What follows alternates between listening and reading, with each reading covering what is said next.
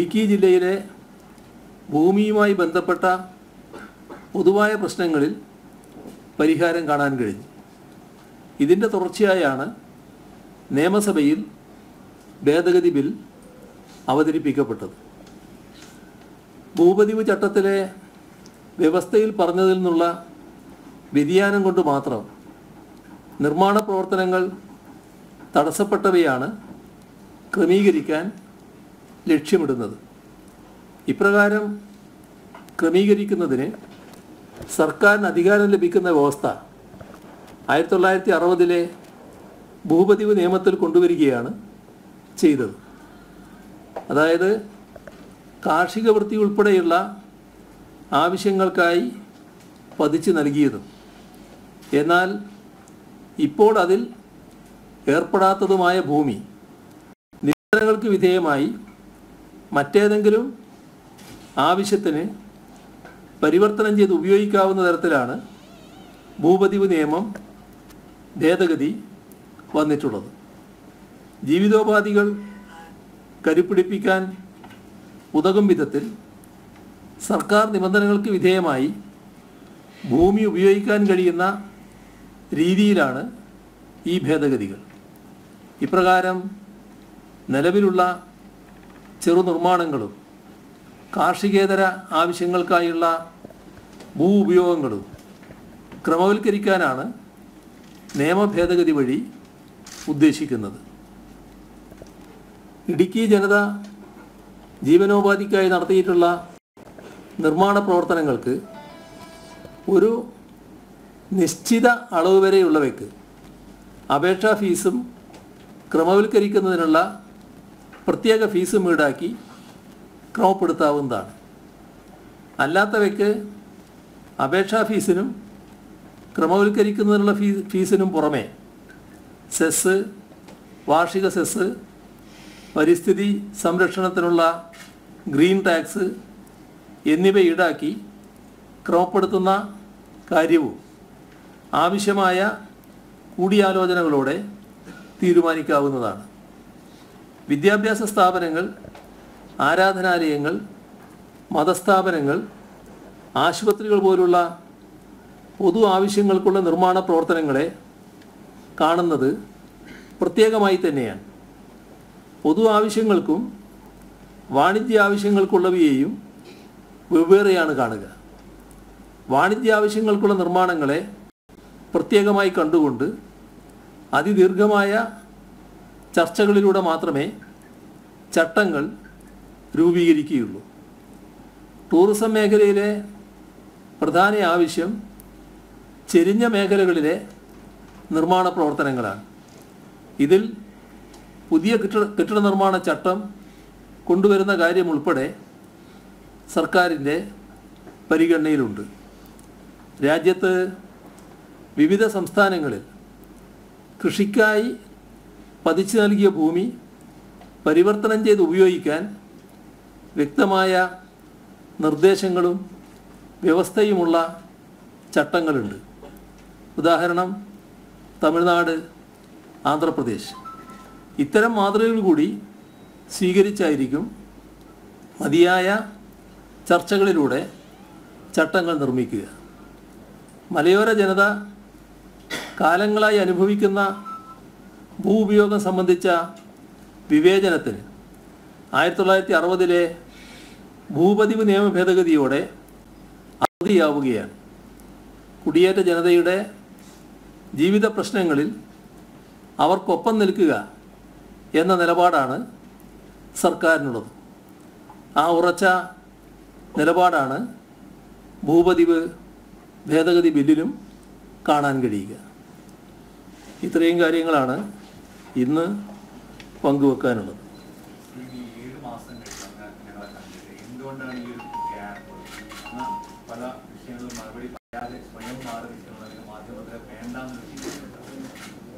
മാധ്യമത്തെ വേണ്ടെന്ന് വെച്ചെങ്കിൽ പിന്നെ ഞാൻ വരുമോ? അതെ, ഗ്യാപ്പ് വന്നുകൊണ്ട് തന്നെ അതിലെന്താ വേറെ പ്രശ്നം വന്നിരിക്കും? എല്ലാ ദിവസവും നിങ്ങളെ കാണാറുണ്ടായിരുന്നില്ലല്ലോ. അത് ആവശ്യമുള്ളപ്പോൾ നിങ്ങൾ എപ്പോഴും കാണാറുണ്ടല്ലോ, അത് ഇനിയും കാണും. അതിന് വേറെ പ്രത്യേക പ്രശ്നമൊന്നുമില്ല. എല്ലാ കാലത്തും നിങ്ങൾക്കറിയാലോ, ആവശ്യമുള്ളപ്പോഴൊക്കെ നിങ്ങളെ കാണാറുണ്ട് എന്നുള്ളത്.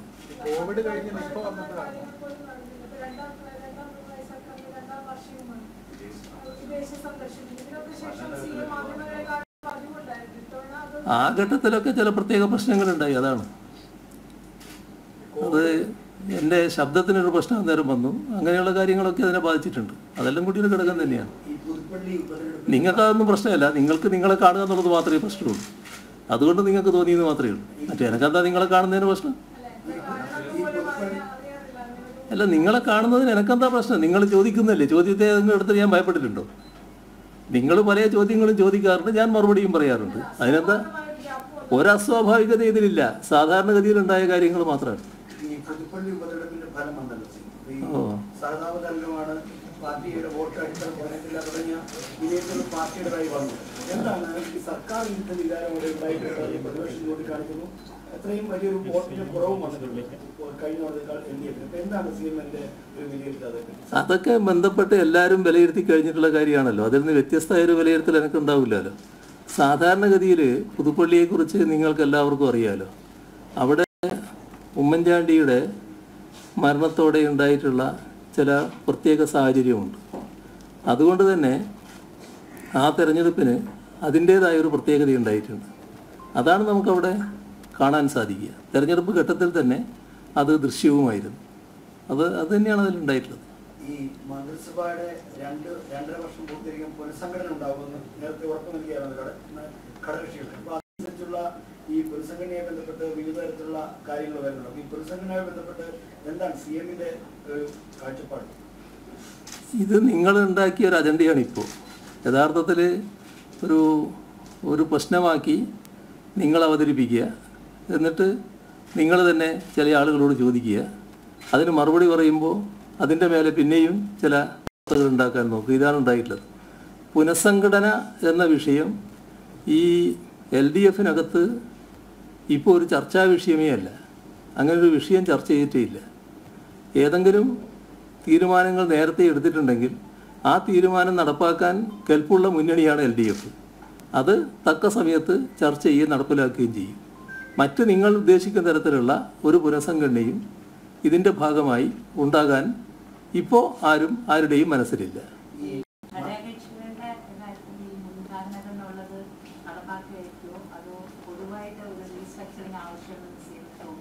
ഞങ്ങളെ ഒരു ശീലം പറഞ്ഞ കാര്യം അതേപോലെ നടപ്പാക്കുക എന്നുള്ളതാണല്ലോ. അങ്ങനെ ഒരു കാര്യം നേരത്തെ പറഞ്ഞിട്ടുണ്ടെങ്കിൽ അത് നടപ്പാക്കും എന്നുള്ളതിൽ എന്താ നിങ്ങൾക്ക് സംശയം? അങ്ങനെ ഒരു സംശയം ഉണ്ടാകേണ്ടതില്ല. നടപ്പാക്കുമെന്ന് പറഞ്ഞിട്ടുണ്ടെങ്കിൽ അത് നടപ്പാക്കുക തന്നെ ചെയ്യും. മുൻ മുഖ്യമന്ത്രി ഉമ്മൻചാണ്ടിയുടെ എതിരായ പീഡന പരാതിയെ ബന്ധപ്പെട്ട് ഗൂഢാലോചനയിൽ KP വേണുഗോപാലിന്റെ പങ്കിനെ കുറിച്ച് CBI റിപ്പോർട്ട് ചെയ്ത കാര്യങ്ങൾ ചൂണ്ടിക്കാണിക്കുന്നു. അപ്പോൾ അങ്ങനെ ഒരാളെ ഈ ഉറപ്പിന്റെ ഭാഗമായി എടുക്കുക, അതിൽ ശരിയായിട്ടുണ്ടോ? എന്താണ് സിഎമ്മിന് തോന്നുന്നത്? ഗൂഢാലോചനയുടെ കാര്യമൊക്കെ എങ്ങനെ ഏതെല്ലാം തരത്തിലെന്നുള്ളത് ധാരാളം പുറത്തു വരേണ്ടതായിട്ടല്ലേ ഇരിക്കുന്നത്. അതൊരുപാട് വിവരങ്ങൾ ഇപ്പം തന്നെ പുറത്തു വന്നിട്ടുണ്ടല്ലോ. അതിൽ ചില സ്ഥാനങ്ങൾക്ക് വേണ്ടിയും ചില ഗൂഢാലോചനകൾ നടന്നു എന്ന്, അല്ലെങ്കിൽ ചില നീക്കങ്ങളുണ്ടായി എന്നൊക്കെ അതുമായി ബന്ധപ്പെട്ടവർ തന്നെ പറഞ്ഞു കഴിഞ്ഞിട്ടുണ്ടല്ലോ. അപ്പോൾ അത്തരം കാര്യങ്ങൾ നേരത്തെ ഞാൻ വ്യക്തമാക്കിയിട്ടുണ്ട്. അതിനകത്ത് UDFിന് അല്ലെങ്കിൽ കോൺഗ്രസ്സിന് ഈ വന്ന റിപ്പോർട്ടിൻ്റെ അടിസ്ഥാനത്തിൽ എന്തെങ്കിലും പ്രശ്നങ്ങൾ ഉന്നയിക്കാനുണ്ടെങ്കിൽ അത് ഉന്നയിക്കപ്പെട്ടാൽ അതിൻ്റെ നിയമപരമായ പരിശോധന നടത്തി ഉചിതമായ നടപടി സ്വീകരിക്കുന്നതാണെന്ന് സഭയിൽ തന്നെ ഞാൻ വ്യക്തമാക്കിയിട്ടുള്ളതാണ്.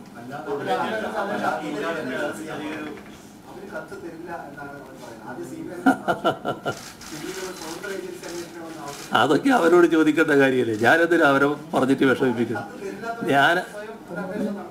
ഞാൻ അവരോട് പറഞ്ഞ കാര്യമുണ്ടല്ലോ, അത് നിങ്ങളെല്ലാവരും കേട്ടതല്ലേ. ആ അടിയന്തര പ്രമേയം കൊണ്ടുവന്നപ്പോൾ ഞാൻ അവരോട് ചോദിച്ചല്ലോ, എന്താണ് ഇതിൻ്റെ ഉദ്ദേശം, എന്താണ് നിങ്ങൾ ഉദ്ദേശിക്കുന്നത്? അത് തന്നെയാണല്ലോ പിന്നീട് കാണുന്നത് നമ്മൾ.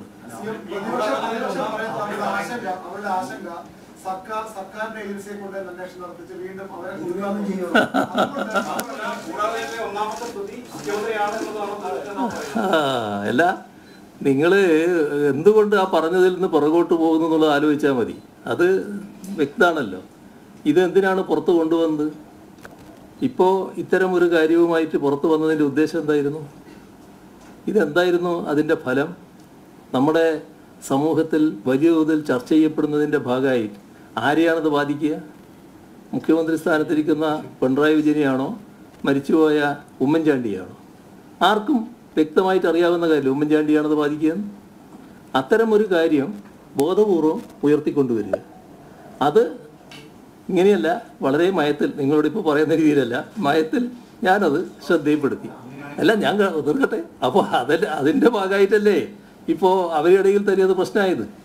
പ്രധാനപ്പെട്ടവർ, ഞാനാരെയും പേരൊന്നും പരാമർശിക്കുന്നില്ല, പക്ഷേ പ്രധാനപ്പെട്ടവർ തന്നെ അതുമായി ബന്ധപ്പെട്ട പ്രതികരണങ്ങൾ നടത്തിയില്ലേ? എന്താ അത് കാണിക്കുന്നത്? എന്തായിരുന്നു അതിൻ്റെ ഉദ്ദേശം? അതല്ലേ വ്യക്തമാകുന്നത്. അന്നേ ചില കാര്യങ്ങൾ മറഞ്ഞിരിപ്പുണ്ടായിരുന്നു എന്നല്ലേ ഇപ്പോൾ വന്ന പ്രതികരണങ്ങളിലൂടെ വ്യക്തമാകുന്നത്. അതെന്തിന് നമ്മളെ പെടലിക്കിടുന്നത്? നമ്മൾ എന്താ, അന്ന് പൊതുവിൽ സമൂഹത്തിൽ വലിയ തോതിൽ പ്രശ്നങ്ങളുണ്ടായി. ആ പ്രശ്നങ്ങളുടെ ഭാഗമായി അന്നത്തെ പ്രതിപക്ഷം എന്ന നിലക്ക് ഞങ്ങളത് ഉയർത്തിയിട്ടുണ്ട്. അതിൻ്റെ പരിധിക്കകത്ത് നിന്നുകൊണ്ട് തന്നെയാണ് ഞങ്ങൾ കാര്യങ്ങൾ ഉയർത്തി. അതല്ലേ ഉണ്ടായിട്ടുള്ളത്. അല്ല, അതൊക്കെ അവരെ ആവശ്യം വരട്ടെ, തെറ്റല്ലേ നമ്മൾ ആലോചിക്കേണ്ടത്. നിങ്ങളെന്തിനാണ് അവരെ ആവശ്യം ഇതായിരിക്കും സങ്കല്പിക്കുന്നത്? അങ്ങനെ സങ്കല്പിക്കേണ്ട കാര്യമില്ലല്ലോ. അവരുടെ ആവശ്യം വരട്ടെ, അത് ഞാൻ അവരോട് തന്നെ പറഞ്ഞാണല്ലോ. നിങ്ങളിലൂടെ അവരോട് പറയേണ്ട കാര്യമില്ലല്ലോ. അവരോട് നേരിട്ട് പറഞ്ഞാണല്ലോ. നിങ്ങൾക്ക് അങ്ങനെ ഒരു ഇതെല്ലാം പരിശോധിച്ച് ഇതുമായി ബന്ധപ്പെട്ട് പരിശോധന ആവശ്യമാണ് എന്ന് നിങ്ങൾക്ക് തോന്നുന്നുണ്ടെങ്കിൽ നിങ്ങളത് ആവശ്യപ്പെടൂ. ഞാൻ നിയമപരമായ പരിശോധന നടത്തി ആവശ്യമായ നടപടി സ്വീകരിക്കാം എന്ന് സഭയിൽ നൽകിയ ഉറപ്പല്ലേ? അത് നിങ്ങൾ പറയുന്നില്ല. കഴിഞ്ഞ ദിവസം മന്ത്രി കെ രാധാകൃഷ്ണൻ അദ്ദേഹം ക്ഷേത്രത്തിൽ ചിലപ്പോൾ ഒരു അയിത്തം അല്ലെങ്കിൽ അദ്ദേഹത്തെ മാറ്റി നിർത്തുന്ന ഒരു സമീപനം ക്ഷേത്ര പൂജാരിമാർ നടത്തുന്നുണ്ടായി. നമ്മുടെ നാട്ടിൽ ഇപ്പോഴും ഈ ഇപ്പോഴും ഉണ്ടോ? ഇതിന് അന്വേഷണം വരുന്നു. നമ്മുടെ സംസ്ഥാനം ഇതിൽ നിന്നെല്ലാം തീർത്തും വ്യത്യസ്തമായൊരു സംസ്ഥാനമാണല്ലോ. പക്ഷേ രാധാകൃഷ്ണൻ്റെ വെളിപ്പെടുത്തൽ വല്ലാതെ ഞെട്ടിപ്പിക്കുന്ന ഒന്നാണ് സാധാരണഗതിയിൽ. കാരണം അദ്ദേഹം ഒരു മന്ത്രിയാണ്. ആ മന്ത്രി ഒരു ദേവസ്വത്തിൻ്റെ ചുമതലയുള്ള മന്ത്രിയാണ്. അദ്ദേഹം ഒരു ചടങ്ങിൽ പങ്കെടുക്കാൻ പോകുന്നു. അവിടെ ഒരു പ്രധാന പൂജാരിയും ഒരു അസിസ്റ്റന്റ് പൂജാരിയും ഉണ്ട്. അവർ വിളക്ക് കൊളുത്തുന്നു. അതിൻ്റെ ഭാഗമായി ഉണ്ടായ ഈ ഐത്ത എന്ന നിലപാടിൻ്റെ ഭാഗമായിട്ട് വന്ന നടപടിയാണ് അദ്ദേഹം ആക്ഷേപിച്ച് പറഞ്ഞിട്ടുള്ളത്. അത് നേരത്തെ ഉണ്ടായൊരു സംഭവമാണ്. എനിക്ക് മന്ത്രിയായിട്ട് സംസാരിക്കാൻ കഴിഞ്ഞിട്ടില്ല. എന്താണ് സംഭവിച്ചത് എന്നത് കൃത്യമായിട്ട് എനിക്ക് മനസ്സിലാക്കാൻ കഴിഞ്ഞിട്ടില്ല. പക്ഷേ പറഞ്ഞതിൽ നിന്ന് കാര്യങ്ങൾ വ്യക്തമാണ്. നമ്മുടെ സമൂഹത്തിൽ നടക്കുമെന്ന് നാം ആരും പ്രതീക്ഷിക്കാത്ത ഒരു കാര്യമാണ് സംഭവിച്ചിട്ടുള്ളത്. അപ്പോൾ അതുമായി ബന്ധപ്പെട്ട് അദ്ദേഹത്തിൻ്റെയും കൂടി അഭിപ്രായം അറിഞ്ഞതിന് ശേഷം എന്ത് നടപടി സ്വീകരിക്കണോ ആ യുക്തമായ നടപടി സ്വീകരിക്കുക തന്നെ ചെയ്യും. ഇത് നിലവിളക്കിൻ്റെ കാര്യമാണ് പറഞ്ഞത്.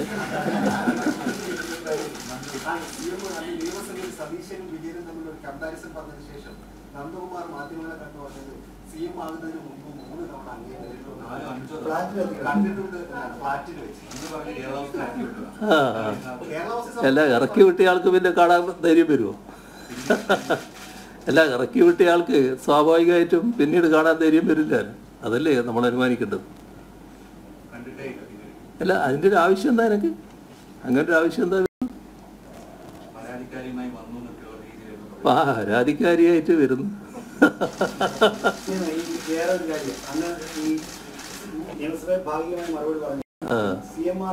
കമ്പനിയുടെ ഫണ്ട് വിവാദവുമായി ബന്ധപ്പെട്ട് ഈ ആദായ നികുതിയുടെ ഒരു ഇടക്കാല ബോർഡിന്റെ ബോർഡിന്റെ തീർപ്പ് വന്നിട്ടുണ്ട്. അപ്പൊ ആ തീർപ്പിന്റെ അടിസ്ഥാനത്തിൽ അങ്ങ് പറഞ്ഞത് രണ്ട് കമ്പനികൾ തമ്മിലുള്ള സുതാര്യമായ ഇടപാടാണ്.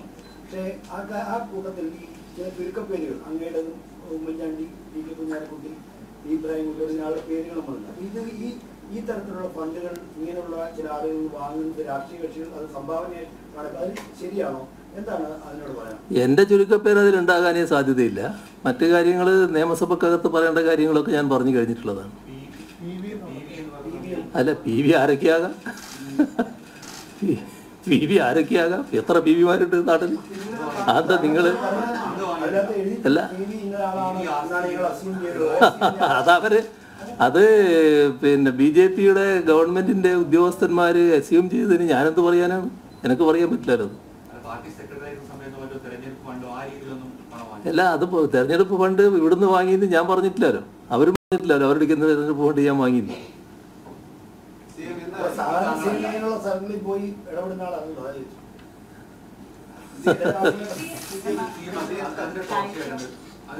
അന്ന് നിയമസഭയിൽ പറഞ്ഞ മാസപ്പടി അല്ല നീനാവിന്റെ വാങ്ങിയതെന്ന് പറയുന്നു. പക്ഷേ ഈ CMRന്റെ MDയും ജനറൽ മാനേജറും ഈ ബോർഡിന് തന്നെ കൊടുത്ത മൊഴിയിൽ സേവനം നൽകിയിട്ടില്ലെന്ന് പറയുന്നു. അവർ തിരുത്തി സത്യവാങ്മൂലം കൊടുത്ത സമയത്ത് അതിന്റെ തെളിവുകൾ പോലും അവർക്ക് ഹാജരാക്കാൻ കഴിഞ്ഞില്ല. അവരുടെ വാദം തള്ളിയതാണ്. അപ്പം ഇല്ലാത്ത സേവനത്തിനല്ലേ ഈ പണം കൊടുത്തത്? അത് സഭയിൽ പറഞ്ഞത് സേവനത്തിനാണ് എന്നത്. അതെല്ലാം നിങ്ങൾ ഈ പറയുന്ന ഏജൻസിയുടെ വാക്കുകളെ വിശ്വസിച്ചാണല്ലോ പറയുന്നത്. ആ ഏജൻസി എന്തിനാണ് ഇത്തരമൊരു കാര്യത്തിൽ എൻ്റെ സ്ഥാനം എടുത്ത് ഉപയോഗിക്കുന്നത്? നിങ്ങൾ പ്രൊഫഷണലായൊരു ഏജൻസി ആണെങ്കിൽ ആ പ്രൊഫഷണൽ ഏജൻസി സാധാരണ ചെയ്യേണ്ട അതുമായി ബന്ധപ്പെട്ട കാര്യങ്ങൾ പറയും. ഇത് ഇന്നയാളുടെ ബന്ധുവാണ് എന്നെന്തിനു പറയുന്നു? അപ്പോൾ കൃത്യമായ ഉദ്ദേശം അവർക്കുണ്ട്. ആ ഉദ്ദേശം ആ ആളെ പറയലല്ല, അതിലൂടെ എന്നിലേക്ക് എത്തലാണ്. അതാണ് അവർ ഉദ്ദേശിച്ചിട്ടുള്ളത്. അതിൻ്റെ ഭാഗമായിട്ടില്ല. ആ രാഷ്ട്രീയം മനസ്സിലാക്കാൻ നിങ്ങളെല്ലാം വലിയ തോതിൽ രാഷ്ട്രീയ കാര്യങ്ങൾ കൈകാര്യം ചെയ്തുകൊണ്ടിരിക്കുന്നവരല്ലേ. അത് മനസ്സിലാക്കാൻ കഴിയാത്തവരാണ് നിങ്ങളെന്ന് ഞാൻ പറയുന്നില്ല. പക്ഷേ അതങ്ങോട്ട് ഞാൻ തീർക്കട്ടെ അതങ്ങോട്ട് മറച്ചു വെക്കുന്ന നിലയാണല്ലോ സ്വീകരിക്കുന്നത്. അതിനാണ് അങ്ങനെ സ്വീകരിക്കുന്നത്. അങ്ങയുടെ പ്രിവിലേജ്, അതായത് പിണറായി വിജയന്റെ മകൾ അല്ലെങ്കിൽ മുഖ്യമന്ത്രിയുടെ മകൾ എന്ന പ്രിവിലേജ് ഉപയോഗിച്ചു എന്ന് സൂചിപ്പിക്കാനാണ് അവരത് പ്രയോഗിക്കുന്നത്. അപ്പോൾ അങ്ങയുടെ അതെ, നിങ്ങൾ അവരുടെ വാദഗതി വേർതിരിക്കുന്ന ധാരാളം ആളുകൾ നമ്മുടെ നാട്ടിലുണ്ടല്ലോ. അതിന്റെ ഭാഗമായി നിങ്ങളെ ഭാഗത്ത് നിന്ന് അതേ വരുമെന്ന് എനിക്കറിയാം. നിങ്ങളിൽ നിന്ന് മറ്റൊന്ന് പ്രതീക്ഷിച്ചല്ല ഞാനിവിടെ ഇരിക്കുന്നത്. അത് നിങ്ങൾ മനസ്സിലാക്കണം. നിങ്ങൾ ഒരു പ്രൊഫഷണലായിട്ടുള്ള ഒരാൾ നടത്തുന്ന പ്രവർത്തനങ്ങൾ എങ്ങനെയാണ് മറ്റു തരത്തിൽ വ്യാഖ്യാനിക്കപ്പെടുന്നത്? ഈ പിന്നെ പൈസ വാങ്ങിയത് അവരാരെങ്കിലും കണ്ടെത്തിയതാണോ? ഈ അവരുടെ കമ്പനിയുടെ കണക്കിലുള്ളതല്ലേ? അതിൻ്റെ ഭാഗമായി കൊടുക്കേണ്ട എന്തെല്ലാം നിയമപ്രകാരമുള്ള ബാധ്യതകളുണ്ടോ ആ ബാധ്യതകളെല്ലാം നിറവേറ്റിയ കമ്പനിയല്ലേ അത്? അതുമായി ബന്ധപ്പെട്ട് എന്തെങ്കിലും വീഴ്ച വന്നിട്ടുണ്ടോ? എന്തിനാണ് അങ്ങനെ ഒരു കാര്യത്തിലേക്ക് പോകുന്നത്?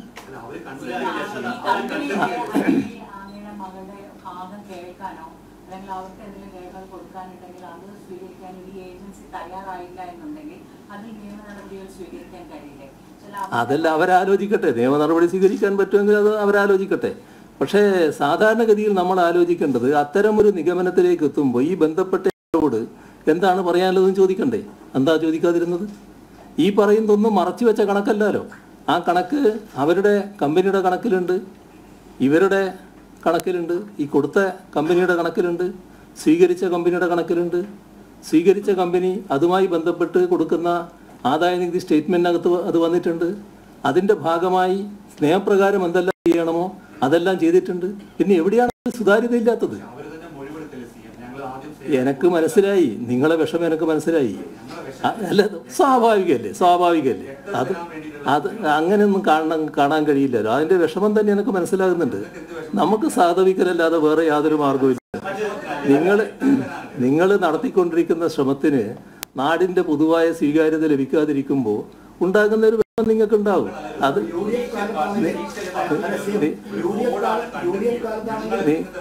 നിങ്ങളെന്ന് പറഞ്ഞാൽ നിങ്ങളെ സ്ഥാപനത്തെയാണ് ഞാൻ ഉദ്ദേശിക്കുന്നത്. അത് പിന്നെ തീർച്ചയായും അതാണ് ഞാൻ പറഞ്ഞത്. അതിന്റെ ഭാഗമായിട്ടുള്ള കാര്യങ്ങൾ ഞാൻ പറഞ്ഞല്ലോ. അതിനെപ്പറ്റി നിങ്ങൾക്കൊന്നും പറയാനില്ലല്ലോ. നിങ്ങൾ അതേ വാദഗതി ആവർത്തിച്ചുകൊണ്ടിരിക്കുകയാണല്ലോ. നിങ്ങൾ അത് കണ്ടില്ല എന്നടിക്കുകയല്ലേ? നിങ്ങൾ എന്തുകൊണ്ട് കണ്ടില്ല എന്നടിക്കുന്നു? നിങ്ങൾക്കതിനെ സ്വാധീകരിക്കണം. കാരണം എങ്ങനെയൊക്കെ പിണറായി വിജയനെ ഒന്ന് മെല്ലെ ഇടിച്ചു താഴ്ത്താൻ പറ്റും. അത് നിങ്ങൾ കുറേ കാലമായിട്ട് നോക്കിക്കൊണ്ടിരിക്കുകയാണല്ലോ. നോക്ക്, അത് കുടുംബാംഗങ്ങളെ കൂടി ഉപയോഗപ്പെടുത്താൻ പറ്റുമോ? അതും നോക്ക്. അതിൻ്റെ ഭാഗമായിട്ടൊന്നും തകർന്നു പോകുന്ന ഒരാളല്ല ഞാനെന്ന് നിങ്ങൾക്കറിയാലോ. നിങ്ങൾ ശ്രമിച്ചു നോക്ക്. നമുക്കത് തുടരാം, ഇനിയും തുടരാം. മറ്റൊരു വിഷയമാണെങ്കിൽ അത് പറയും.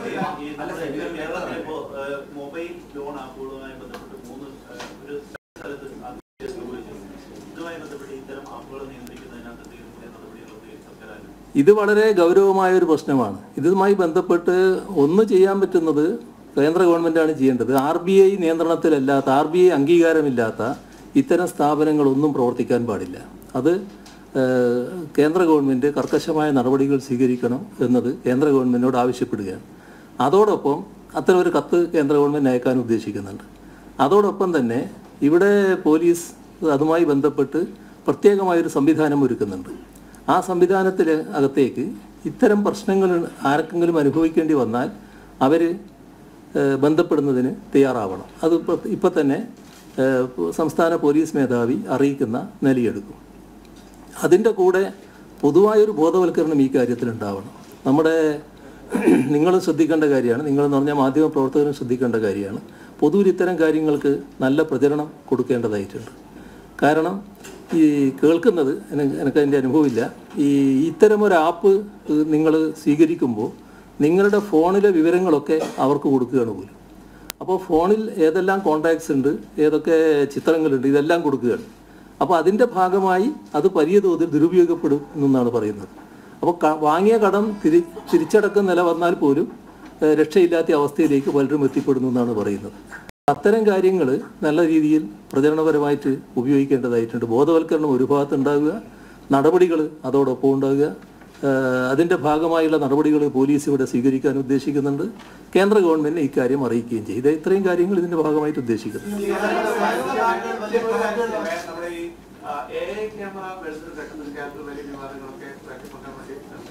മാസങ്ങളായി മറ്റു സംസ്ഥാനങ്ങൾ ഉൾപ്പെടെ പഠിക്കുന്നതിന് വേണ്ടി നിരന്തരക്ക് വരുന്ന ഒരു സാഹചര്യം അത് എത്രത്തോളം എഫക്റ്റീവായിട്ടൊക്കെയാണ്? ഇന്ന് ഞാൻ വായിച്ച ഒരു പത്രം മലയാള മനോരമയാണെന്ന് തോന്നുന്നു. അതിനകത്ത് ഇതിൻ്റെ ഭാഗമായിട്ട് അപകടങ്ങൾ കുറഞ്ഞു എന്നുള്ളൊരു വാർത്ത വായിച്ചതായിട്ട് എനിക്കൊരു ഓർമ്മ. അത് ഇടയ്ക്ക് അല്ല, വാർത്തയായിട്ട് തന്നെയുണ്ട്. വാർത്തയായിട്ട് തന്നെ ഒരു ബാക്കിലൊരു വാർത്ത വായിച്ചതായിട്ടൊരു ഓർമ്മ. അപ്പോൾ അതായത് അതുപോലും സംഭവിച്ചിരിക്കുന്നു നമ്മുടെ നാട്ടിൽ. ഇപ്പം അത് ബോധ്യമാകാത്ത ആരും ഇല്ല എന്നർത്ഥം. ഇത് വന്നപ്പോൾ അപകടങ്ങൾ കുറഞ്ഞു എന്നുള്ളത് എല്ലാവരും സമ്മതിക്കുന്ന കാര്യമാണ്. ഇതിൻ്റെ ഭാഗമായി കാര്യങ്ങൾ പരിശോധിക്കാനും എന്താണ് നിങ്ങൾ ചെയ്തതെന്ന് മനസ്സിലാക്കാനും മറ്റ് സംസ്ഥാനങ്ങളിൽ നിന്ന് ആളുകൾ ഇവിടെ വന്നിട്ടുണ്ട്. അതിൻ്റെ തുടർച്ചയായ ചില നടപടികൾ പ്രധാനപ്പെട്ട ചില നഗരങ്ങളിൽ സ്വീകരിക്കാനും പോകുന്നുണ്ട് എന്നതും നമ്മുടെ സംസ്ഥാനത്ത് ഉണ്ടായി കഴിഞ്ഞിട്ടുണ്ട്. അവർ വന്ന് ചർച്ച ചെയ്ത് പോയിട്ടുണ്ട്.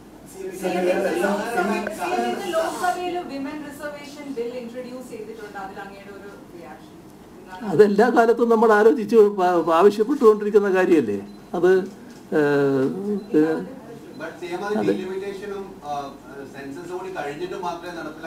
അല്ല, അതിൻ്റെ വിശദാംശം ഇപ്പം എനിക്കറിയില്ല. അത് നോക്കിയിട്ട് നമുക്ക് പറയാം. പക്ഷേ ഇതിന് തയ്യാറാകുന്നു എന്നുള്ളത് ഒരു നല്ല കാര്യമാണല്ലോ. മറ്റു കാര്യം എന്താണെന്ന് നോക്കി പറയാം. നിയമസഭയിലെ ഈ ആർട്ടിക്കിളിനാണ് അങ്ങനെക്കെതിരെ ഇതുപോലെ അങ്ങനെ അത് മറുപടി പറഞ്ഞു. അതായത് ഒരു കുടുംബത്തിന്റെ കൊള്ളയ്ക്ക് കൂട്ടുന്നെങ്കിൽ ഇത്രയും ഗുരുതരമായ ഒരു ആക്ഷേപത്തിന് എന്താ സി എം അവിടെ മറുപടി പറയാതെ പോയത്? അങ്ങനെ ഒരു മാധ്യമങ്ങളാണ് അതൊരു ആരോപണം ഉന്നയിച്ചത്. നിങ്ങളെ സൂക്കേട് എനിക്ക് മനസ്സിലാകുന്നുണ്ട്. അത് ഇരിക്കട്ടെ. മാത്യു കുഴനാടൻ്റെ ആരോപണത്തിനല്ല, എല്ലാവരുടെയും ആരോപണത്തിന് അവിടെ മറുപടി പറഞ്ഞിരിക്കുന്നു. ആർക്കും മറുപടി പറയാതിരുന്നിട്ടില്ല. കേരളത്തിൽ സഹകരണ ബാങ്കുകളുമായി ബന്ധപ്പെട്ട് വലിയ രീതിയിലുള്ള അന്വേഷണം ഈട് നടത്തുകയാണ്. ഇപ്പോൾ മുൻമന്ത്രി AC മൊയ്തീനെ ചോദ്യം ചെയ്യാൻ വേണ്ടി 2 വട്ടം നോട്ടീസ് കൊടുത്തു. ഈ CPM ഭരിക്കുന്നപ്പോൾ ഈ ബാങ്കുകളിലാണ് ക്രമക്കേട് പുറത്തുവരുന്നത്. അത് എന്തുകൊണ്ടാണ് CPM ഭരിക്കുന്ന ബാങ്കുകളിലോ മാത്രമേ? ഇത് കുറച്ച് പിറകിലോട്ട് പോയിട്ട് നാം ഒന്ന് ആലോചിക്കണം. ഇപ്പോൾ ഉള്ള സംഭവങ്ങൾ മാത്രം ആലോചിച്ചാൽ പോരാ.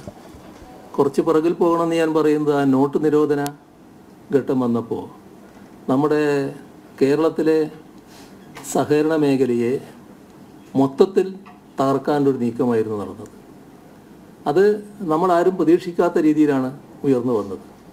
അപ്പോൾ കേരളത്തിലെ സഹകരണ മേഖലയെ ഉന്നമിട്ട ചില ശക്തികൾ നേരത്തെ തന്നെ ഉണ്ട് എന്നാണ് അത് കാണിക്കുന്നത്.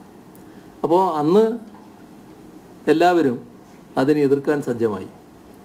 ഇപ്പോൾ ഈ സഹകരണ മേഖലയെ ഒന്നാകെ ആക്ഷേപിക്കത്തക്ക രീതിയിലുള്ള ഇടപെടലുകളാണ് നടത്തിപ്പോകുന്നത്. അതിൻ്റെ ഭാഗമായുള്ള ഒരുപാട് ഇടപെടലുകൾക്ക് തയ്യാറായിട്ടാണ് ചില ഏജൻസികൾ നീങ്ങിക്കൊണ്ടിരിക്കുന്നത്. ഒരു ബാങ്കിൻ്റെ കാര്യത്തിൽ എന്തെങ്കിലും ക്രമക്കേടുകൾ നടന്നിട്ടുണ്ടെങ്കിൽ ആ ക്രമക്കേടുകളുമായി ബന്ധപ്പെട്ട് നടപടികൾ സ്വീകരിക്കുന്നതിന് നമ്മളാരും എതിരല്ല. ഇപ്പോൾ ഇവിടെ ഈ പറയുന്ന തൃശ്ശൂരിലെ ആ ബാങ്കുമായി ബന്ധപ്പെട്ട് ഫലപ്രദമായ നടപടിയാണ് സ്വീകരിച്ചു കഴിഞ്ഞിട്ടുള്ളത്. അത് തെറ്റിനെ ഒരു തരത്തിലും അംഗീകരിക്കാതെ നില തന്നെയാണ് ഉണ്ടായിട്ടുള്ളത്. പക്ഷേ അതിൻ്റെ മറവിൽ സുതാര്യമായി രാഷ്ട്രീയ പ്രവർത്തനം നടത്തുന്നവരെ അടക്കം അപകീർത്തിപ്പെടുത്താനുള്ള നീക്കങ്ങളുമായിട്ട് ഇപ്പോൾ രംഗത്ത് വരികയാണ്. ഇതിൽ CPIM-നെ ബാധിക്കുന്ന പ്രശ്നമായിട്ട് മാത്രം ഇതിനെ കാണേണ്ടതായിട്ടില്ല. ഇപ്പോൾ അവർ ലക്ഷ്യമിടുന്നത് CPM ആയിരിക്കാം. പക്ഷേ നാം കാണേണ്ട ഒരു കാര്യം, അത് CPIM മാത്രം ലക്ഷ്യമിടുന്ന ഒന്നല്ല. കേരളത്തിലെ സഹകരണ മേഖലയാണ് ലക്ഷ്യം. കേരളത്തിലെ സഹകരണ മേഖലയെ ഈ രീതിയിൽ തുടരാൻ അനുവദിച്ചുകൂടാ എന്നൊരു ചിന്ത ചില കേന്ദ്രങ്ങളിലുണ്ട്. അതിൻ്റെ ഭാഗമായിട്ടാണ് ഈ കാര്യങ്ങൾ നീങ്ങുന്നത്. ഇത്തരം കാര്യങ്ങളിൽ എല്ലാ ഘട്ടത്തിലും സഹകരണ മേഖല മറ്റ് രാഷ്ട്രീയ അഭിപ്രായ വ്യത്യാസങ്ങൾക്ക് അതീതമായി തന്നെ യോജിച്ച് നിന്നുകൊണ്ട് പ്രവർത്തിച്ചിട്ടുണ്ട്. ആ യോജിപ്പ് ഇവിടെയും ഉയർന്നു വരുമെന്ന് തന്നെയാണ് ഞാൻ പ്രതീക്ഷിക്കുന്നത്. കാരണം സഹകരണ മേഖലയ്ക്ക് വലിയ തോതിലുള്ള ആപത്ത് സംഭവിക്കാനിടയുണ്ട്. സ്വാഭാവികമായും സഹകാരികൾ അത് ചോദ്യം ചെയ്യാൻ തയ്യാറാകുമെന്ന് തന്നെയാണ് മനസ്സിലാക്കേണ്ടത്. പ്രതിപക്ഷ നേതാവിന്റെ പത്രസമ്മേളനത്തിൽ പ്രധാനമായിട്ടും ഒരു അലിഗേഷൻ കേരളത്തിലെ CPM നേതാക്കളുടെ എതിർപ്പിനെ തുടർന്നാണ് ഇന്ത്യ മുന്നണിയിലേക്ക് CPM പോവാതെ മാറി നിൽക്കുന്നതെന്ന് അലിഗേഷൻ ഉണ്ട്. BJP-യുമായിട്ട് അവിശുദ്ധ കൂട്ടുകെട്ടുണ്ട്, അതുകൊണ്ട് കാരണമാണ് അലിഗേഷൻ ഉണ്ടായിരുന്നു. അദ്ദേഹത്തിന് ചിലപ്പോൾ ഇങ്ങനെയൊരു തകർച്ചയുണ്ട്. അത് അദ്ദേഹത്തിൻ്റെ ചില നിഗമനങ്ങൾ വല്ലാതെ പാളിപ്പോകാറുണ്ട്. അതിൻ്റെ ഭാഗമായാണ് ഇത്തരമൊരു പരാമർശം നടത്തിയിട്ടുള്ളത്. ഇവിടെ CPIM എന്ന് പറയുന്നത് എങ്ങനെ പ്രവർത്തിക്കുന്ന പാർട്ടിയാണെന്ന് രാഷ്ട്രീയത്തിൻ്റെ ബാലപാഠം അറിയാവുന്ന എല്ലാവർക്കും അറിയാം. ഏതെങ്കിലും ഒരാൾക്കോ ഏതെങ്കിലും ഒരു സംസ്ഥാനത്തിനോ മാത്രമായി ഒരു പ്രത്യേക തീരുമാനത്തിലേക്ക് എത്തിക്കാൻ കഴിയുന്നൊരു പാർട്ടിയല്ല CPIM. CPIM-ൻ്റെ പൊതുവായ അഭിപ്രായമാണ് അവിടെ തീരുമാനമായിട്ട് വരിക. ഈ കാര്യത്തിൽ ഞങ്ങളിപ്പോൾ എടുത്തത് എന്താ? ഇപ്പോൾ എടുത്തതല്ലത്, നേരത്തെ തന്നെ എടുത്തു. നേരത്തെ തന്നെ ഞങ്ങളുടെ പാർട്ടി പോളിറ്റ് ബ്യൂറോവും കേന്ദ്ര കമ്മിറ്റിയും ഇതുമായി ബന്ധപ്പെട്ട വിഷയങ്ങൾ ചർച്ച ചെയ്തിട്ടുണ്ട്. അതിൻ്റെ ഭാഗമായി ഒരു പ്ലാറ്റ്ഫോം ആകാം, ഒരു ഫോറം ആകാം. അതിനപ്പുറമുള്ള സംഘടനാ രൂപം എന്നതിലേക്ക് അത് ശരിയല്ല എന്ന അഭിപ്രായം ഞങ്ങൾ നേരത്തെ പ്രകടിപ്പിച്ചിട്ടുണ്ട്. അതിൻ്റെ ഭാഗമായി തന്നെയാണ് നിലപാട് ഞങ്ങൾ എടുത്തത്. അതുകൊണ്ടാണ് ഈ സമ്മേളനം നടന്നപ്പോൾ അവിടെ കോർഡിനേഷൻ കമ്മിറ്റി എന്ന ആശയം വരിക. അതൊരു സംഘടനാ രൂപമാണ്. ആ സംഘടനാ രൂപത്തോട് യോജിപ്പില്ലാത്തവരാണ് ഞങ്ങൾ. അതേസമയം ഇന്ത്യ എന്ന ആ പൊതുവായ യോജിപ്പിൻ്റെ കാര്യങ്ങൾ എങ്ങനെയാണ് ചർച്ച ചെയ്യുക? അത് വിവിധ പാർട്ടികളുടെ സമുന്നതരായ നേതാക്കൾ ചേർന്നുകൊണ്ട് ചർച്ച ചെയ്യുകയാണ് ചെയ്യുക. ആ ചർച്ചയിൽ ഞങ്ങളുടെ നേതാവും പങ്കെടുക്കും സ്വാഭാവികമായിട്ട്. അതിനൊന്നും ഞങ്ങൾക്ക് തടസ്സമില്ല. പക്ഷേ സംഘടനാ രൂപം എന്നതിനോട് ഞങ്ങൾക്ക് യോജിപ്പില്ല. അത് നേരത്തെ ഞങ്ങൾ എടുത്തിട്ടുണ്ട്. ആ നിലപാട് തന്നെയാണ് ഇപ്പോഴും എടുത്തത്. അത് കേരളത്തിൽ നിന്നല്ലേ ആരെങ്കിലും അല്ലെ കേരളക്കാരെല്ലാം കൂടിയെടുത്തൊരു തീരുമാനമല്ല, പൊതുവിൽ ഞങ്ങളുടെ പാർട്ടി എടുത്തിട്ടുള്ള തീരുമാനം തന്നെയാണ്.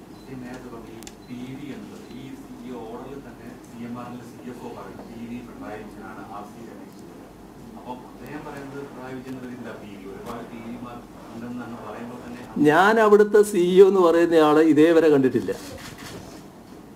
കേട്ടോ. അതാരാ CEO എന്ന് എനിക്കറിയില്ല. അത് തന്നെ CFO ആയാലും എനിക്കറിയില്ല ആരാണെന്നുള്ളത്. എനിക്കറിയില്ല, ഞാൻ അയാളെ കണ്ടിട്ടില്ല. അന്വേഷണം ഫലപ്രദമായി നടക്കുന്നു പറഞ്ഞു. ഈ ക്രൈംബ്രാഞ്ച് അന്വേഷണം ഇതുവരെ 2 കൊല്ലമായിട്ട് കുറ്റപത്രം പോലും ഈ കരിവന്നൂർ ബാങ്ക് തട്ടിപ്പ് കേസ് സമർപ്പിച്ചിട്ടുണ്ട്. മാത്രമല്ല അതുമായി ബന്ധപ്പെട്ട ഈ പ്രതികളെ കൃത്യമായി ഐഡന്റിഫൈ ചെയ്യണം. എത്ര വോളിയം ഓഫ് എമൗണ്ട് അവിടെ നിന്ന് നഷ്ടപ്പെടുന്ന കാര്യത്തിൽ പോലും സംസ്ഥാന പോലീസ് അന്വേഷണം കണക്കില്ല. ക്രൈംബ്രാഞ്ച് കൃത്യമായി അന്വേഷിക്കുന്നുണ്ട് കാര്യങ്ങൾ. അത് സംബന്ധിച്ച് യാതൊരു അവ്യക്തതയില്ല. കൃത്യമായി തന്നെയാണ് അന്വേഷണം നടന്നുകൊണ്ടിരിക്കുന്നത്. അതിൻ്റെ ഭാഗമായി തന്നെ ചില നടപടികളും സ്വീകരിക്കപ്പെട്ടിട്ടുണ്ട്. വിദ്യാഭ്യാസ രംഗത്ത് വലിയ നേട്ടങ്ങൾ ഉണ്ടാകുമെന്ന് അങ്ങ് പറഞ്ഞു. പക്ഷെ ഇപ്പോൾ നമ്മുടെ സർവകലാശാലകളിൽ മിക്കതിലും VC-മാർ ഉൾപ്പെടെയില്ല. ഗവർണറുമായിട്ടുള്ള പ്രശ്നങ്ങൾ എങ്ങനെയാണ് പരിഹരിക്കുന്നത്? ഒരു പെട്ടെന്ന് ഉത്തരം പറയാൻ പറ്റുന്നൊരു പ്രശ്നമല്ല, എന്നാലും പരിഹരിക്കണം എന്നാണ് നമ്മൾ ആഗ്രഹിക്കുന്നത്. പക്ഷേ പ്രശ്നം ഉണ്ടാവണമെന്നൊരു നിലപാടെടുത്തു പോകുമ്പോൾ നമ്മൾ ആഗ്രഹിച്ചതുകൊണ്ട് മാത്രം പരിഹാരം ഉണ്ടാവില്ലല്ലോ. ഏതായാലും ഉന്നത വിദ്യാഭ്യാസ മേഖലയെ അത് പ്രതികൂലമായി ബാധിക്കുമെന്നത് ഗൗരവമായി കാണേണ്ട ഒരു കാര്യമാണ്. അപ്പോൾ എങ്ങനെ പരിഹരിക്കാനാകുമെന്നത് സർക്കാർ ഗൗരവമായി തന്നെ പരിശോധിക്കുന്നതാണ്.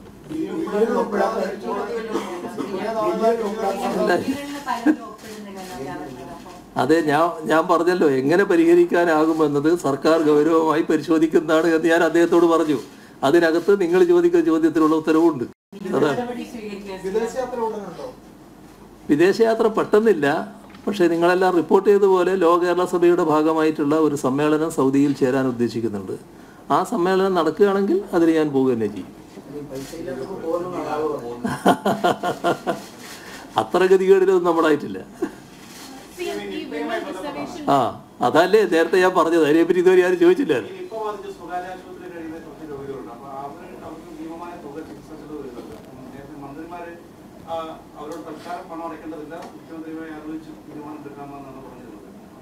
അതെ, ഇപ്പം എല്ലാവരോടും ചികിത്സിക്കുന്നവരോടെല്ലാം പറഞ്ഞിട്ടുണ്ട് അവരുടെ അടുത്ത് ആരുടെയൊന്നും കാശ് വാങ്ങേണ്ടതില്ല, ബാക്കി കാര്യം പിന്നീട് പറയാന്ന്. അത് പിന്നെ പറയും, അതൊരു പ്രശ്നമില്ല അതിനകത്ത്.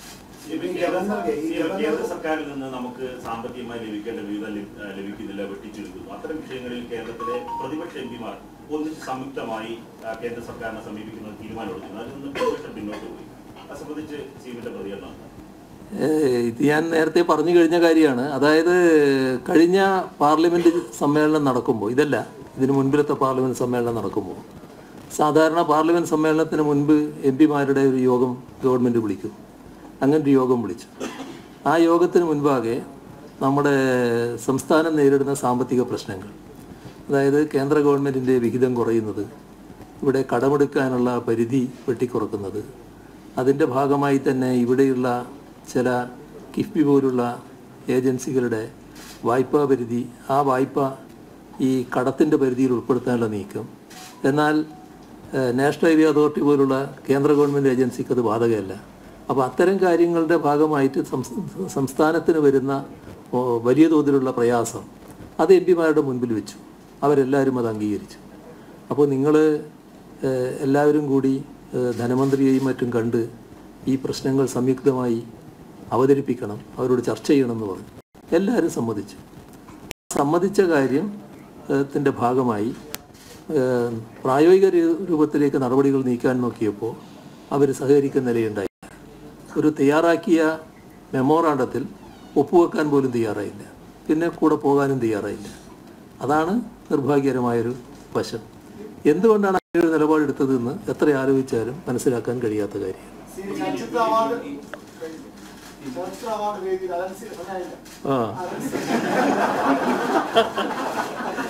ആ സമയം വരെ ഞാനിരിക്കും. ഏതായാലും അതിന് പ്രശ്നമില്ല.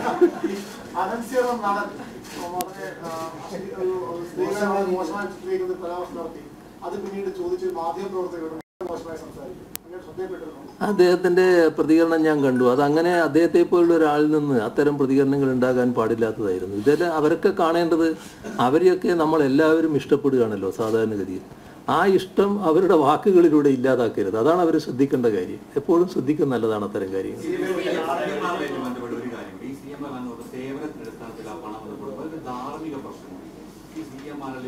ഒരുപാട് അങ്ങോട്ട് കേട്ടാണ്, ഒരുപാട് വിവാദങ്ങളും അത്തരം ഒരു കമ്പനി താങ്കളുടെ എന്തെങ്കിലും തരത്തിലുള്ള ടൈപ്പ് ഏർപ്പെടുമ്പോൾ അത് അങ്ങനെ നിന്ന് എന്തെങ്കിലും സഹായം കിട്ടാൻ കൂടിയില്ല, അത് അങ്ങനത്തെ ഒരു പ്രശ്നം.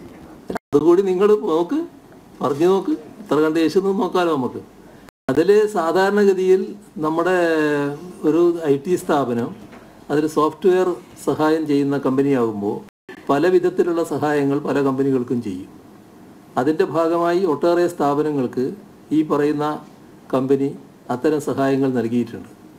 അതിൽ ഒരു ഘട്ടത്തിൽ ഞാൻ നിയമസഭയിൽ പറഞ്ഞതാണ്, അതിപ്പോൾ കൂടി ഞാൻ പറയാം. ഒരു കൂട്ടർ എൻ്റെ അടുത്ത് പറഞ്ഞു, ഈ ബന്ധപ്പെട്ടൊരു കമ്പനി തീവ്രവാദ ബന്ധമുള്ളതാണ് എന്ന്. ഞാൻ ചോദിച്ചു ഏതാത് കമ്പനി? അപ്പോൾ കമ്പനിയെപ്പറ്റി അവർ പറഞ്ഞു, അവർ വിദ്യാഭ്യാസ സ്ഥാപനം നടന്നവരാണ്. അപ്പോൾ ഞാൻ പറഞ്ഞു അതും കൊണ്ട് പോകണ്ട കേട്ടോ, അത് വളരെ പ്രശസ്തമായ ഒരു സ്ഥാപനമാണ്. ഒരു തരത്തിലുള്ള തീവ്രവാദ ബന്ധം അവർക്കൊന്നും കാണാൻ കഴിയില്ല. ആകെ ഒരു പ്രത്യേക വിഭാഗത്തിൽപ്പെട്ടവരാണ് എന്നുള്ളത് കൊണ്ടാണ് ആ തീവ്രവാദ ബന്ധം പറയാൻ കാരണം. ഇതിപ്പോൾ അല്ല കേട്ടോ, ഇത് ഒരുപാട് വർഷം മുമ്പാണ് ഈ പറയുന്ന കാര്യങ്ങൾ നടന്നുകൊണ്ടിരിക്കുമ്പോഴാണ്. അപ്പോൾ ഇത്തരം കാര്യങ്ങൾ എപ്പോഴും ചിലർ ഉന്നം വെച്ച് നടക്കുന്നുണ്ടല്ലോ, അത് സ്വാഭാവികമാണ്. അതാ നിരക്ക് ഞാനതിനെയൊക്കെ കാണുന്നുള്ളൂ. അപ്പോൾ സമരങ്ങൾക്ക് ഫീസ് ഏർപ്പെടുത്തും, സമരം ചെയ്യണമെങ്കിൽ പോലീസിനൊരു നിശ്ചിത തുക അടയ്ക്കണം എന്ന് പറയുന്നത് ശരിയാണോ? സമരത്തിന് ഫീസിനൊന്നും ഏർപ്പെടുത്തില്ല, അതിനെപ്പറ്റിയൊന്നും ശങ്കിക്കേണ്ടതില്ല. ചില കൂടിച്ചേരലുകൾക്ക് ചില പെർമിഷൻ എടുക്കേണ്ടതുണ്ടാകും, അതായിരിക്കും. മറ്റു സമരത്തിനൊന്നും ഫീസ് ഏർപ്പെടുന്നത്.